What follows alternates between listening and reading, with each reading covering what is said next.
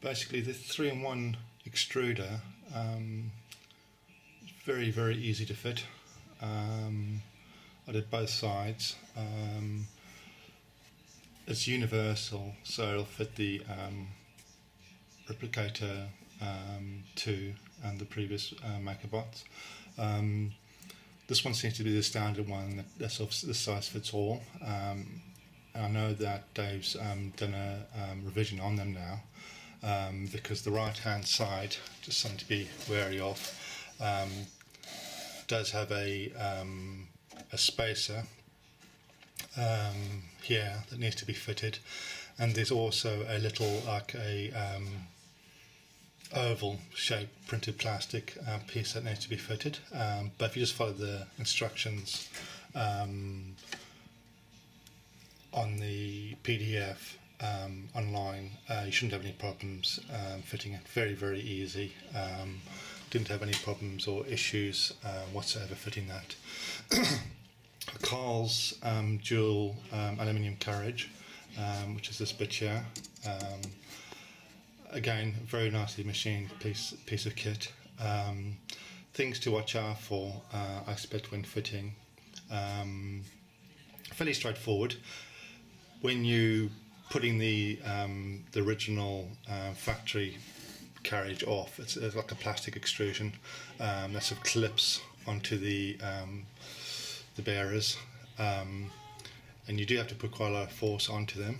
What I found useful is to actually hold the rail and then just use your thumb to click it up, so you're not putting too much load on the rest of the system. You do have to put quite a lot of force on it, but it will pop off. Obviously, just use your common sense, really. With the aluminium extruder, sorry, the aluminium carriage, you can see here, I don't know whether this is done, it's sort of machined slightly bigger, so the gap for the block, the aluminium block, is slightly larger than the stock block that's fitted from MakerBot. Now, I know Carl sells a block to fit on here for an upgrade, and I expect that it's machined so it does fit into this channel. So obviously, when you're fitting it, just take care to ensure you balance out your gaps parallel.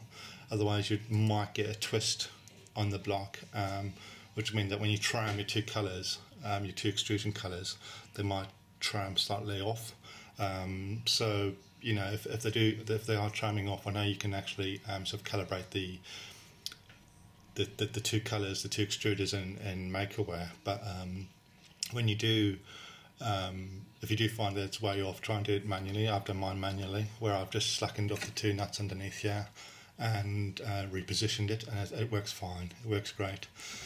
The other thing to be really, really wary of is when you're doing up your the little grub screws that, as Carl says, they fitted there to ensure that the carriage doesn't come off the rails. Yeah. Now, if you do these up too tight, they will cause the I don't know whether they cause the bearing to come off parallel on the right rails. So when you're doing them, I'd suggest you to do them a little bit at a time, and just gently push your carriage up and down to ensure that there's no binding. I found that it doesn't take much to actually get it to bind. Like as you take it up and you feel a little bit of resistance on the grub screw, that's when you want to stop, or just back off a little bit and carry on until you get a sort of a best of both worlds sort of fit.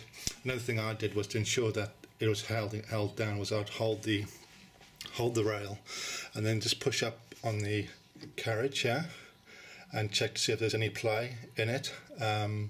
I think there's a little bit of play in it, but I know when I do these grub screws up tight, then it tends to bind, especially down this far end. As a last check, what I'd do was I'd just do it through the jog mode on the MakerBot and actually do jog the carriage, and just make sure it runs nice and smoothly up and doesn't put too much tension on the or pressure on the step motors, I expect. But you know, I'm a relative newbie with all this. Just bear in mind, these are just my experience. Apart from that, once it's all up, it works really well. I'm really happy with it. I think what I'm really looking forward to doing is actually trying to print nylon, because I think that's one of the main benefits of the aluminium carriage, that with the higher temperatures you need for nylon, you shouldn't get this distorting too much. Another thing on the extruders that I really like is this is nice and tight where the pipe goes into the extruder. There's a real issue with the MakerBot one because they keep on popping off. A real, one of my pet hates was these pipes used to keep on popping off. Filament's very easy to change.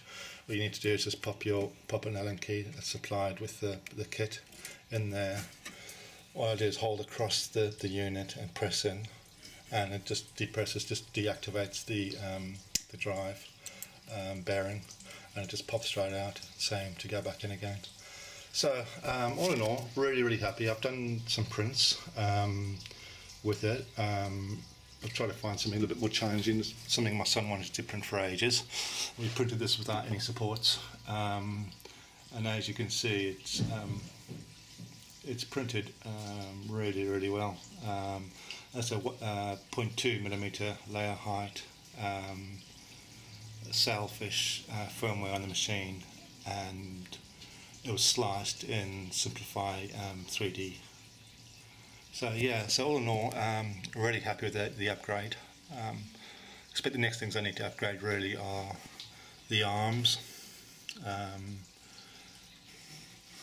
People are upgrading these arms because sometimes they tend to warp or droop, and the build plate. This is the new build plate from MakerBot, but I know it's not level, but I'm not going to push the issue because there's not much I can do about it really. So I'll upgrade to a glass build plate at some point. But at the moment it's working fine, so if it's not broken, I'm not going to fix it. There's plenty of other stuff I need to address before getting into those sort of rooms. So anyway, thanks for watching.